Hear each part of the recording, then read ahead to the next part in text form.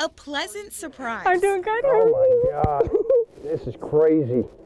I can't believe this. At work for their big brother, Randy Boykin, the two siblings haven't seen each other face to face in over 40 years. I'd like to know my siblings, and then to find that information was pretty overwhelming.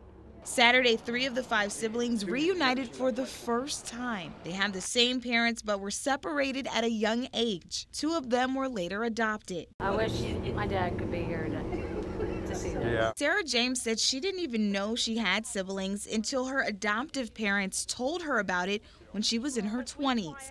And that's when the search began. And on Martin Luther King Jr. Day, she called me. I was at a basketball game and said, "I found your family, including all your siblings." So I was like, what? After meeting on Facebook, they traveled to Morrilton this weekend, one from Indiana and the other from North Carolina. To be live in person is pretty cool. Pretty crazy. Shortly after meeting, This is Stephanie. Hi, I gotta give you a hug. It's so nice to meet all y'all. Boykin shared his story with his coworkers and let his family meet them.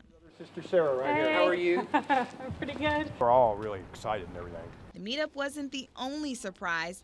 They brought gifts after learning little things about each other. Wow. And now that they finally met, Racing. Daytona 500. Gotta do He that. loves racing, so that's what we're doing. Yeah.